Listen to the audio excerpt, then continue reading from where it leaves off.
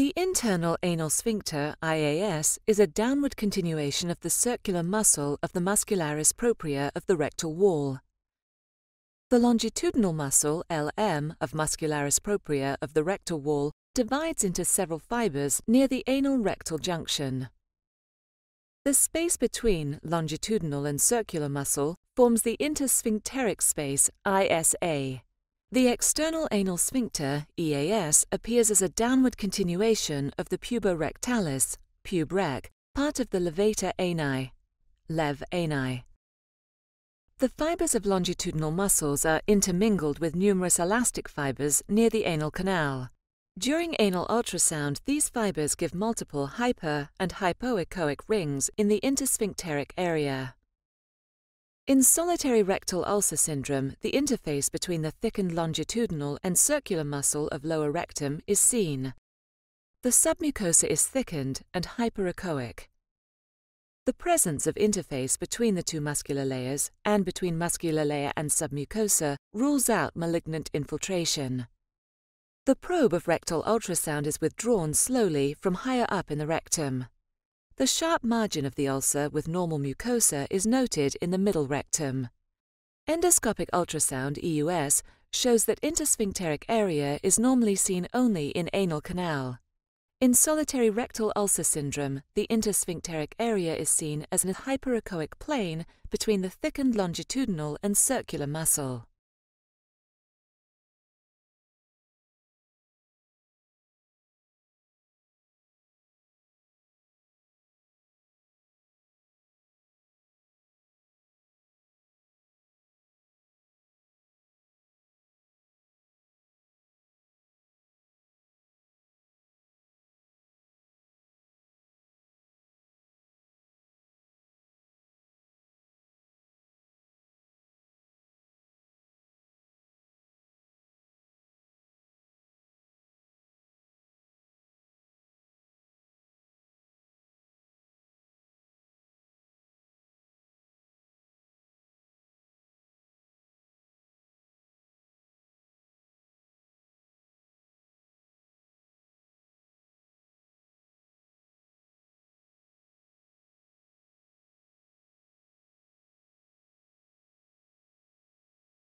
In solitary rectal ulcer syndrome, the interface between the thickened longitudinal and circular muscle of the lower rectum is seen. The submucosa is thickened and hyperechoic. The presence of interface between the two muscular layers and between the muscular layer and submucosa rules out malignant infiltration.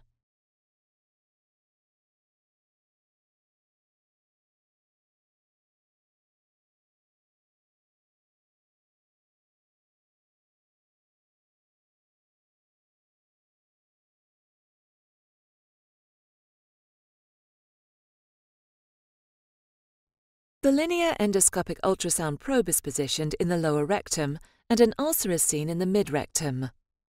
Linear EUS shows a transition zone between the normal layers in the lower part and the ulcerated area in the middle part of the rectum.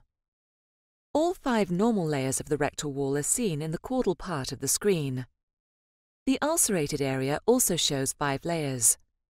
The first layer of thickened submucosa of approximately 2.5 to 3.5 mm is seen. The second layer of interface between submucosa and circular muscles of muscularis propria is seen clearly. The total thickness of muscularis propria is about 4 to 5 mm, and there is a presence of a third hyperechoic layer between the circular and longitudinal muscle layers of rectal wall. The longitudinal muscles of the rectal wall forms the 4th layer, and the serosa outside the muscularis propria is seen as the last layer. Clear presence of interface between these layers rules out an infiltrative disease. Throughout the imaging, the shadow of the elevator is seen approximately along the dotted yellow line.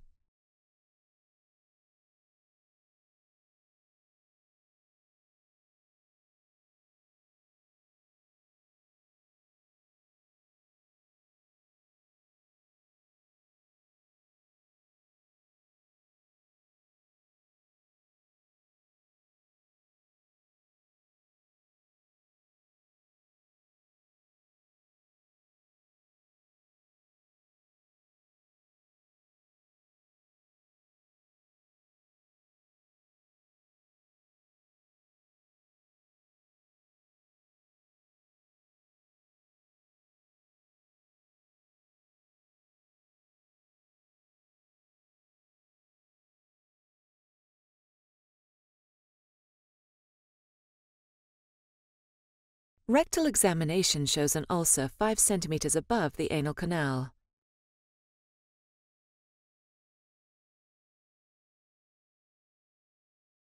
The rectum is filled with 100 milliliters of water in the left lateral position. The probe is kept in a central position. The artifact of air is present in the initial part of the video from the 7 to 10 o'clock positions in the right wall of the rectum. EUS shows normal layers of rectum 6 centimeters from the anal verge. On withdrawal of the probe near the anal-rectal junction, the fourth layer of rectal wall is seen to be thickened and split by the presence of a hyperechoic interface between the circular and longitudinal muscle. The muscular layer of the anorectum is followed down into the internal anal sphincter of the anal canal, where it becomes oval in shape and is surrounded by hyperechoic external anal sphincter. The interface between the circular and longitudinal muscle of the lower rectum continues into the intersphincteric area of the upper and middle part of the anal canal.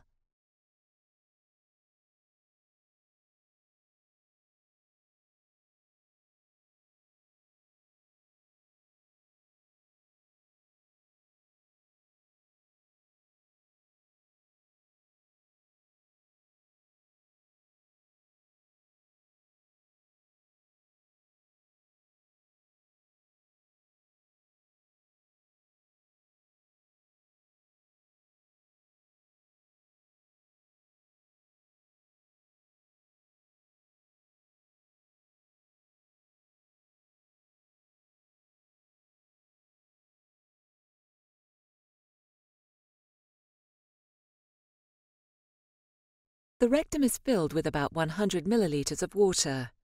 In the right part of the screen, the normal wall of middle rectum is seen. The lower part of the rectum is seen on the left side of the screen. The lower rectum shows absence of interface layer, and submucosa is seen as the first layer, which is thickened and in direct contact with the probe.